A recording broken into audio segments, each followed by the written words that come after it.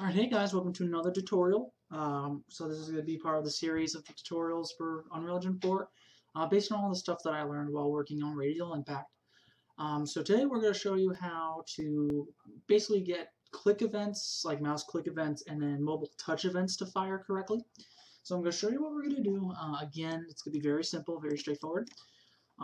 Basically, we're going to go in, we have to make our own game mode and our own player controller to get that working correctly. And then we got to put in an actor into our scene, a blueprint actor, to respond to our events and our tapping of like mobile and then the clicking of the mouse. So let me show you what we're doing here. We'll show you first the mouse click and then the preview. So here's our mouse, and every time we click on it, we get the word mouse click, and the box itself moves up 10 units. And then it fades away in darkness forever, never to be seen again. But then, if we go over here, go under Play Options, and select Mobile Preview, you'll load up a mobile preview with the little thumb controllers right here, like, and that's our player right there walking around. He's like, boy. But if we click on it, we get Mobile Touch, and it also moves up 10 units. But I like seeing that circle guy running around. Whoa. Okay, got myself distracted there. So that's basically what we're doing. We're able to get both events to fire independently from one another based on the preview we're going for. So for mobile preview, we get the mobile touch, and we still get the object to move up 10 units. But then when we go into our normal preview, we get the mouse click events to fire. So let's go ahead. We're going to start this from scratch. Let me go ahead. Let's make a new level, just an empty level. Get an exit out of all this. And we're going to delete the blueprint for click touch. Force delete. Also going to get rid of the game mode. Force delete. And then example player controller, we're just going to delete that. And then for our normal scene, all we really need is just some geometry. Make this a fairly big arena, nothing too fantastic. And we'll also need a light. So let's go into lit mode. There's our light. And then we need to add a camera actor. So let's right click, place actor, go for camera actor. Just rotate that into place. Oops. Make sure it's moving straight ahead. And then upwards just a tad bit. And that's our basic scene setup. So what we're going to do now, first let me save this level. Just going to name it touch_touch click. What we're going to do next, we need to set up a game mode, and we need to set up a basic player controller. So we're first just going to set up a game mode. So let's go into our content browser. Let's right click, blueprint, and there's an option right here for a parent class of game mode. That's what we want. Let's select that. I'm going to name this BP touch click game mode. And then I'm going to just move that into my blueprints folder and then into our tutorial folder. So now we got it right here. And when we double click it, honestly, the only thing we have is the little billboard. And then in defaults, we have a default pawn class, we have a default HUD class, player controller class, spectator class, and game state class. A lot of stuff in here for game modes. We're not going to focus on all of them. We're only going to focus on player controller class. That's what's going to actually get our events to fire correctly. So let's go back into our content browser. Let's right click. Let's go to blueprint, and there's our player controller. I'm going to name this BP click touch player. Put that into my blueprints folder, then my tutorials folder. Let's double click on the player controller. So this is a camera. We don't really need to worry about that at all. We're going to go to the defaults. This is where we're actually going to check the settings to make sure both click events and touch events both work. So if you look over here under mouse interface, this is where everything takes place. So enable click events, obviously we want to check that, and then enable touch events. Obviously we want to touch that as well. If you ever want to have enable mouse over events, so if your mouse hovers over something like over the object, that can fire. Or if you want to do the same thing, enable touch over events, same premise, I should say, except it's with your finger, it's on a mobile device. We're not going to focus on that. We don't really need to. It's going to work the same way. But one thing we want to make sure is this the show mouse cursor. We want to make sure that's checked, because sometimes you may lose your mouse cursor when you're clicking on things in the viewport. We want to make sure that it's visible. So we're going to make sure those three are checked. That's all we need to change. So let's compile and hit save. And then with the player controller selected in our content browser, let's go back into our game mode. Now where it says player controller class, click that and find your BP and whatever you named your player controller. I named mine BP Click Touch Player. Just set that, compile, and then save it. We can exit out of that. Now let's make sure our game mode is selected. Let's go into our actual scene here. Let's go into World Settings, and over here, Game Mode. We want to have a Game Mode override. So we're going to make it BP Click Touch Click Game Mode. That's the one we named with our player controller in it. So we're going to save all of that. Now what we're going to do before we actually make the blueprint for the actor, we're going to click and touch. Let's go into the actual level blueprint. We're just going to make sure we set the camera so when we play the game, we're looking through the camera view. So to do that, honestly, we need to start with the event begin play. So let's right click, type in event begin. And then let's go ahead, making sure our camera is selected in the level. Let's right click, and we're going to just add a reference to it. I believe, we would need to first get our player controller. So let's right click, type in player controller. Honestly, we want player index 0. I believe here we can do, if we type in the word blend, if we do view target with blend, we put in begin play. And then in the new view target, that's going to be our camera. Simple as that. So now, if we save and play, we're in the mobile view. We're not seeing much. Let me try playing in the viewport. There we go. There's our viewport. We can see everything okay. Not too sure why the mobile wasn't working. Let's try mobile preview again.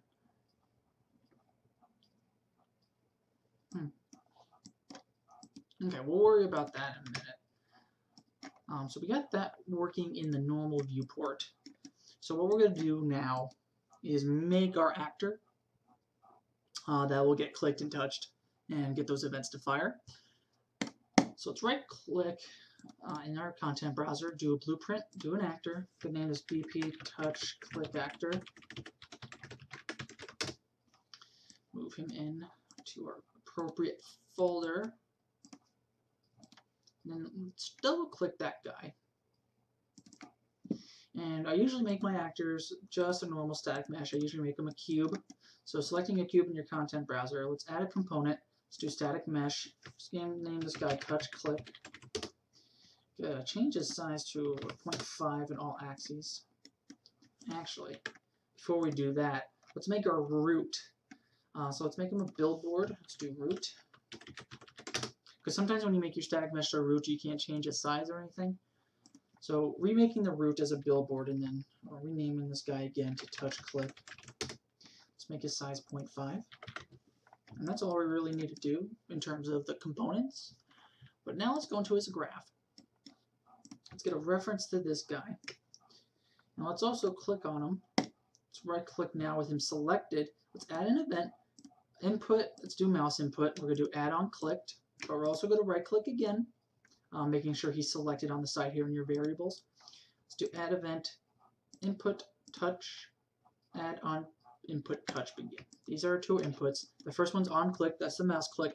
The second one is the mobile, the touch.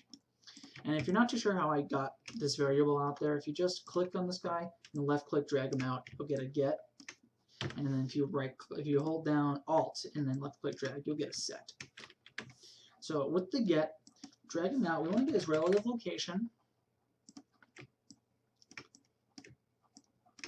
And then we want to move him up in the Z. So let's do add vector, vector.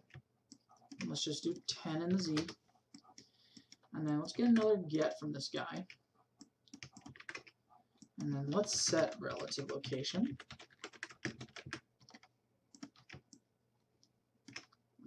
Plug them into the new location. And now what we're going to do, we're going to put 2 print events. So for the clicks one, we're going to do a print string. This guy's going to say mouse click. And for this guy, let's do a print string. Let's type in mobile touch. And then both these guys from the print string are going to go into the set relative location. So when we click on the the static mesh, the blueprint for the cube, when we click on him, it's going to say mouse click, and then he's going to shoot up 10 units, and then continue doing that for each time we click. And then the same thing is going to happen when we're doing the mobile preview, except when we click, its simulation is the touch of like a finger on the mobile device, if it's a touch device. So we got that going. Let's compile. Let's save it. And in the content browser, let's go back to that blueprint for the actor. And then in our scene, let's right click and add them in.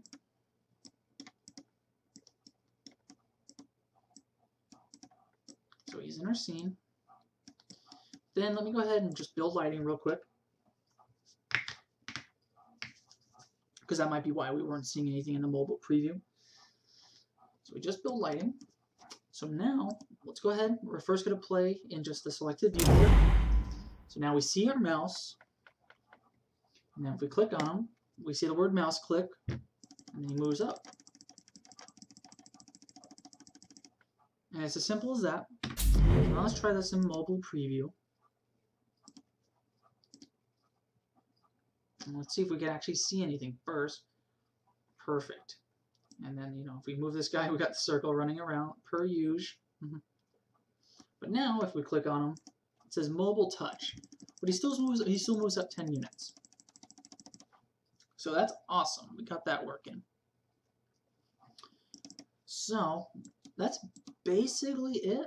But you know, just to do it, let's go ahead. Let's go back into our Playercontroller class. Let's enable mouse over events, and let's enable touch over events. Recompile that and save it. And then in our scene here, in our blueprint for the touch actor, let's go ahead. Let's select him again.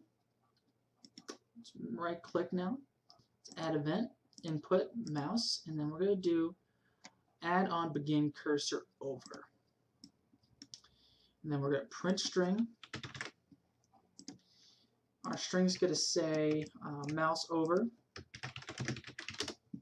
And then we're going to do the 10 units. Just got to plug that in. And then let's do the same thing for mobile. Let's right click with that variable selected on our side. Let's add event, input, touch, and we're going to do add on input. I believe it's going to be enter. Let's print a string. Let's say touch over. Type that. Oh my god, I can't spell. And then let's type them in into the relative location. So now let's try this again. I'm not too sure if this is going to work. Let's hope for it. Let's go back into just a normal viewport. When I hover my mouse over the box, it should say, you know, the print string, mouse over, and it should move up 10 units. And it's working. Awesome. And then if we click it as well, it also works. So we know that's working. Let's try mobile preview now.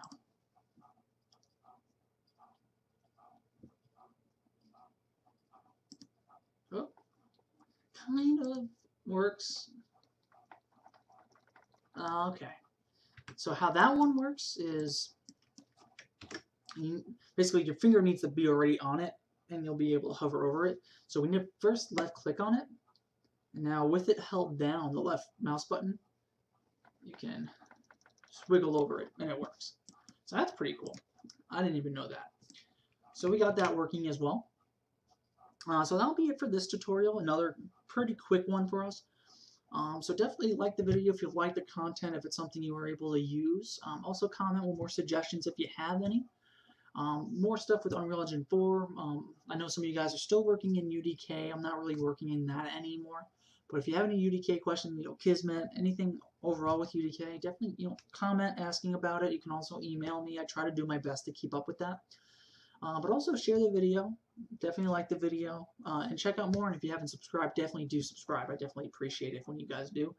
Because we're getting there. We're pretty high in the subscription rate. I'm trying my best to get to 1,000 subscriptions. So we're almost there. It doesn't hurt. So thanks again, guys, for watching. I appreciate it. I'll see you next time. Bye.